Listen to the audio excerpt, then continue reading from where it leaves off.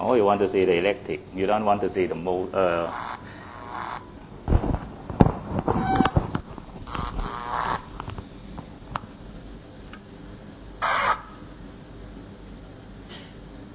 Hey, listen to this one. Dear Tim and Moby, when I touched the doorknob this morning, I got a shock.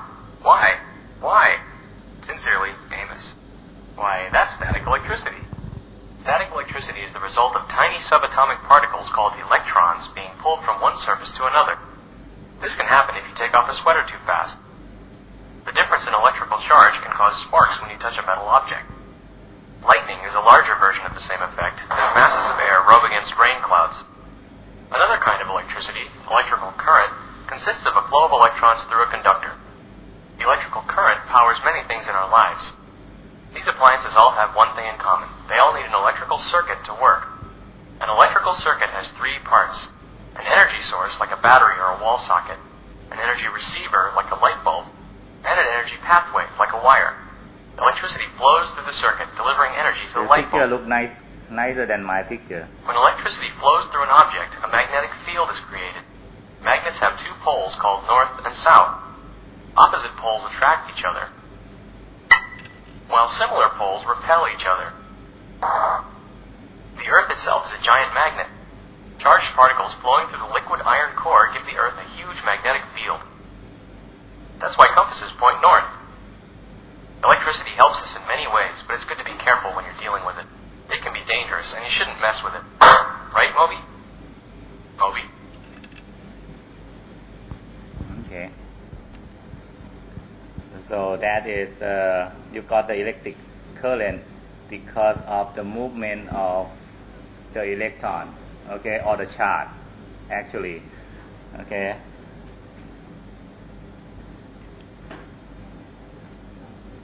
So this something is maybe.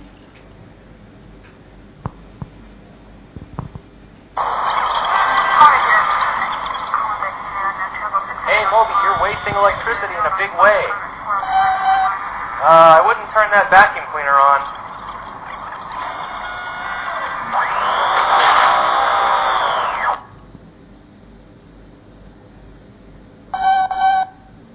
Yeah, I'd say you tripped a circuit breaker. Ow! Hey, give me some light over here.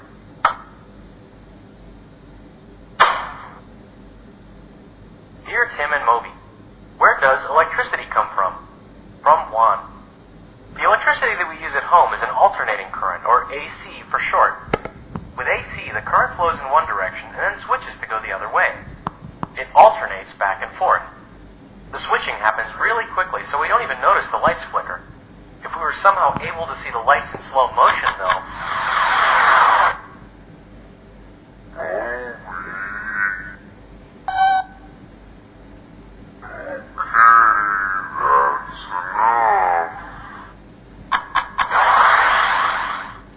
That gives me a headache. Electrical energy is made in power plants.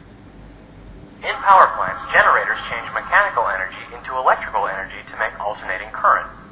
Mechanical energy can come from a bunch of different sources, like burning fossil fuels, wind, and moving water. Either water or wind or steam from burning oil and coal provide the mechanical energy to turn a turbine.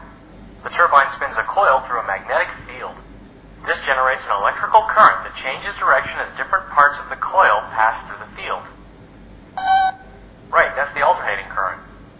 AC power goes from the power plant to a transformer where the voltage is increased so it can travel across long distances and not lose much energy. The high voltage alternating current will run along transmission wires placed high above the ground.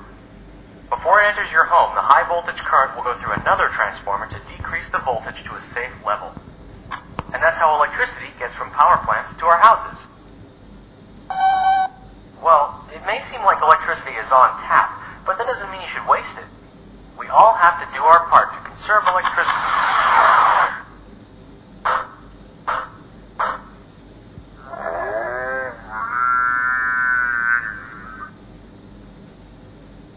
Okay, two movies. One is the first one tell you how to get the current, and then the second one will be something that talking about how can you generate electricity or how can you supply the electricity. Okay, you can generate it from the different kind of the energy. Okay, like a mechanical energy. Okay, and then the wind also. Okay, so well, if you like this kind of movie, just go to the brainprop.com. Okay, we're talking about. Okay, we already.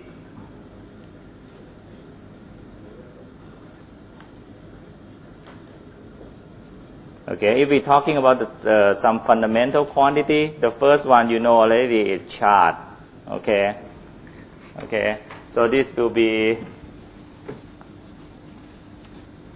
what is a charge? It's just, well, it's something that is just, the definition of charge will be something that is an electrical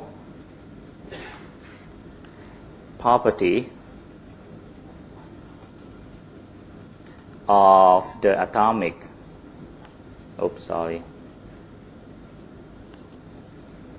particle.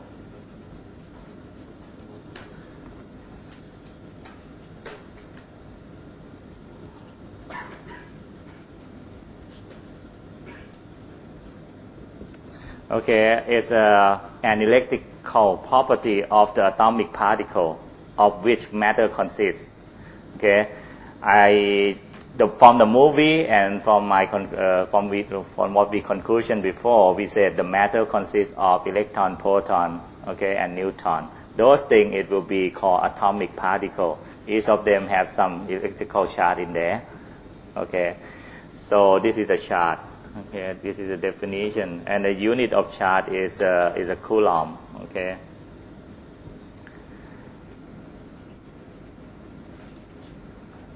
So charge is measured in coulomb, okay?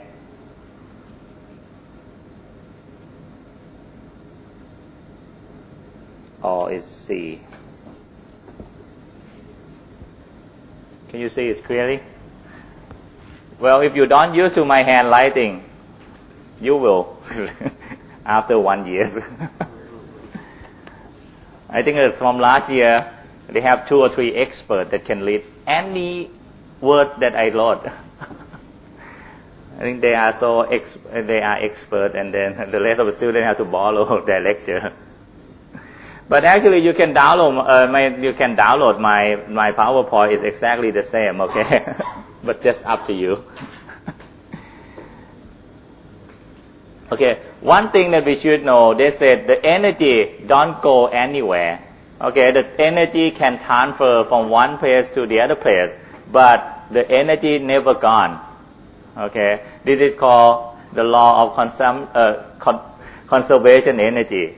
Okay, it said that algebraic sum of the energy, okay, is equal to 0. Okay, so it just, I think it's it just said this is the algebraic, okay, sum of the electrical charge in the system.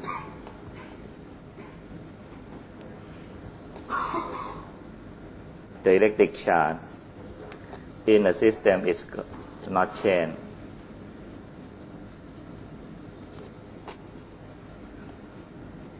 Does not change. Okay.